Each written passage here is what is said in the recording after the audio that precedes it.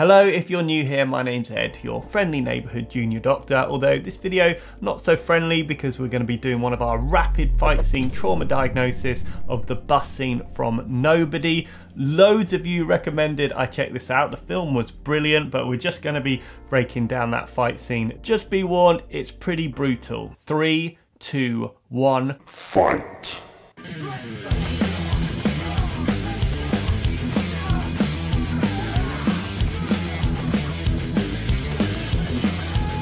Blunt force facial trauma from punches, elbows, even a wine bottle. High risk of fractures to the nose, the eye socket, cheekbones, jaw, maybe losing a few teeth too, and of course a traumatic brain injury. Not to mention fractures to the hand, so-called boxer's fractures if they're not used to punching properly. When this wine bottle smashes, we like to see lacerations or foreign bodies of glass embedded in either the head that it hit or the hand that was holding it.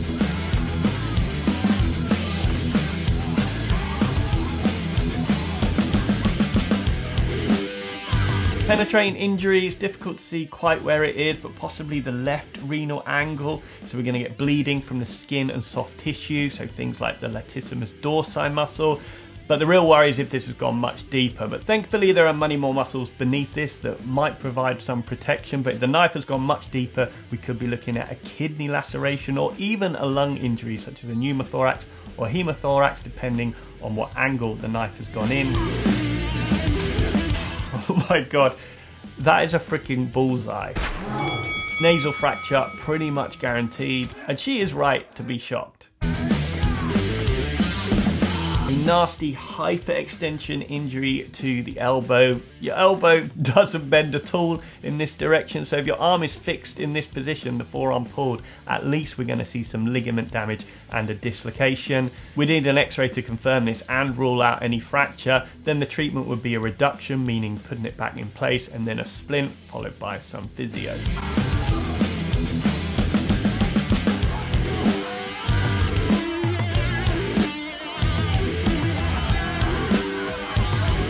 Blunt force trauma to the epigastric region, probably going to experience what we call being winded, so pain and difficulty breathing from the resulting spasm of the diaphragm.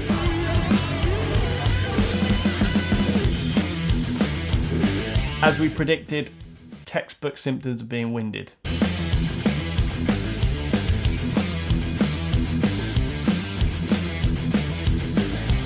He then pulls the knife out here, which is actually much more around the front, so in the lumbar region rather than around the back like I thought before. So we'd be more concerned with bowel injury. And it's never a good idea to remove penetrating foreign bodies, but to hold them securely in place, as the object may be the only thing plugging up the bleeding. But I'm guessing he's removing it not for medical reasons, but for weapon reasons.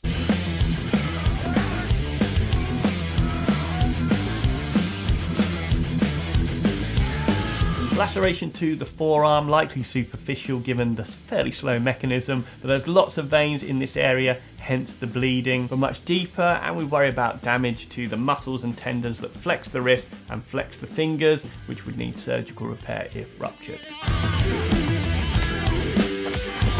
3 nasty strikes to the side of the head, the first 2 likely causing fracture of the zygomaxillary complex, so the cheek area. The last blow much more concerning as it's connecting with the temple, where the skull is thin and there's an artery that runs close underneath the bone called the middle meningeal artery. If that is damaged, we could be dealing with an epidural haematoma, a life-threatening bleed on the brain. Penetrating injury to the anterior thigh. For sure we're going to get bleeding from the quadriceps muscles, but most concerning would be if there's any damage to the femoral artery or vein, which are close to this area. Rupture these and you could bleed out within minutes, hence keeping the foreign body in place, compression to slow the bleeding and encourage clotting, and ideally a tourniquet on too. What the actual frick? He's just kicked a knife all the way through the leg. Anatomically, it looks like here that the knife's gone directly through the femur, so the thigh bone. In reality, the knife would become embedded in the femur or glance off and go either side. But assuming that is what's happened, again, it's going to be damage to the big blood vessels in the leg that are going to be the main issue in the short term. And then we'd also want to be wary of nerve damage to the sciatic nerve, which this looks to have gone straight through.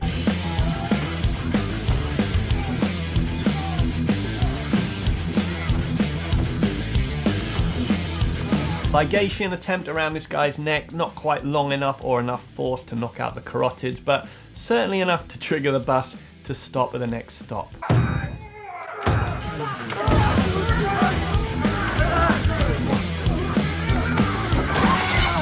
Our hero, if you can call him that, goes head first through a window, head injury and likely scalp lacerations and foreign bodies from those glass fragments.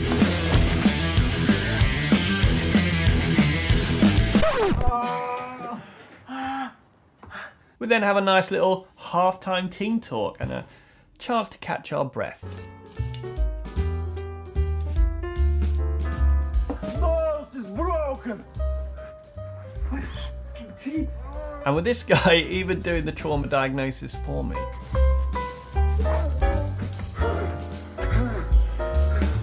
And now we're back to it. Fight. Is it really a rapid fight scene trauma diagnosis without a penetrating chest trauma? You know it by now, likely Haemopneumothorax. Deep laceration to the left bicep, possible brachial artery rupture. Right thigh penetrating trauma, possible superficial femoral artery and vein rupture. Another penetrating chest trauma, as we said before, likely Haemopneumothorax.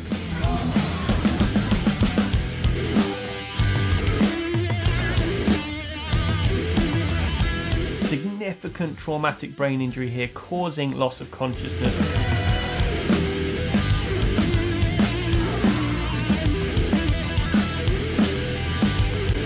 Or attempted strangulation, so the force around the neck would be closing off the carotid arteries or compressing the airways. And luckily for this dude, it's let go before it would kill him.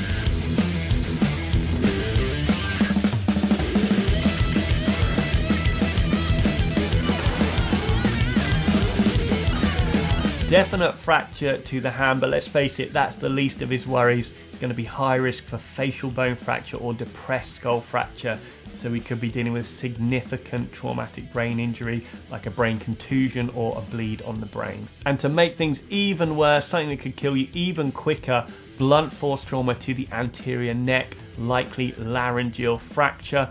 Uncommon due to the flexibility of the cartilage, but if it does fracture, and that's a significant force, so I'm assuming it has, we're going to get loss of structure and swelling and bleeding, all of which can occlude your airway and kill you within minutes. And let's just pause things there, because that's exactly what we go on to see.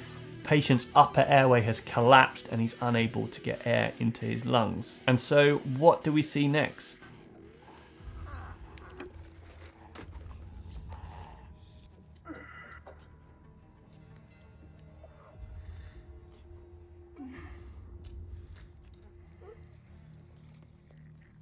This is an emergency airway being inserted, what we call a cricothyroidotomy, not to be confused with a tracheotomy, which is much longer term and incision is made much lower. Now the anatomy here is bang on. We want to be going through the cricothyroid membrane, and you can feel this on yourself. So first feel the big cartilage in the neck, that's the thyroid cartilage, and as you move down, there'll be a little gap and then a smaller cartilage, which is the cricoid cartilage. That small gap, that's what you want to be aiming for. That is the cricothyroid membrane. So an incision here will put you through the skin, through that membrane and directly into the trachea, the windpipe, and allow us to put a tube in and bypass the blockage in the upper airway. And that's where the reality stops. Although this area is chosen because there aren't many blood vessels, we'd expect a lot more blood than we see here, and it's certainly a lot more difficult to do than we see here. It's also super important that when you insert the tube, it's not just going to fall out. So we should place it further than just the tip, and we should try and secure it in place. As we see here, it looks like it could just fall out or be blown out by the patient And you might think, well, it's easy to just put it back in. It's going to be very hard to put it back in with all the swelling and bleeding. All in all, he makes it look super easy, even under high pressure, whereas in hospital, this is a very expert skill, even with all the gear. So a proper endotracheal tube with a cuff that's probably a little bit bigger too. But in this emergency, this is the best we can hope for. And so on to our kill count: none stable, 1 in serious condition, 4 in critical condition, and none dead at the scene. And our hero Hutch looks to be in stable condition. He's lucky to get away without any fractures. Looks like he's got some lacerations, some abrasions. He's gonna need some stitches to that laceration on his abdomen.